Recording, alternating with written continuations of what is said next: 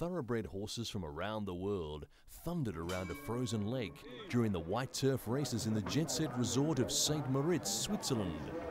Part of a traditional three-day series which includes the spectacular sight of a high-speed race between horse-drawn skiers.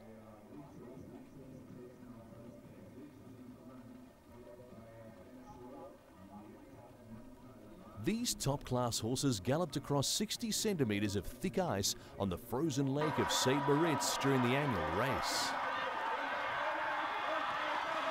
A crowd of 10,000 onlookers gathered in the exclusive Swiss resort to see daring jockeys compete in several races of St. Moritz White Turf Championships.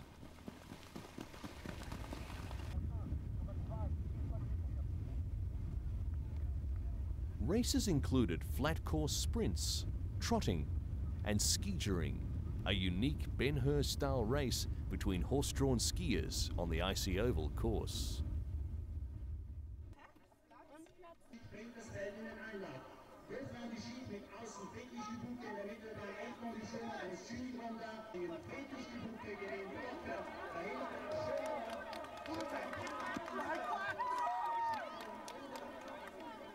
The skijoring race was the highlight of the day, in which jockeys on skis were pulled by their horses' chargers around the 2.7-kilometre circuit.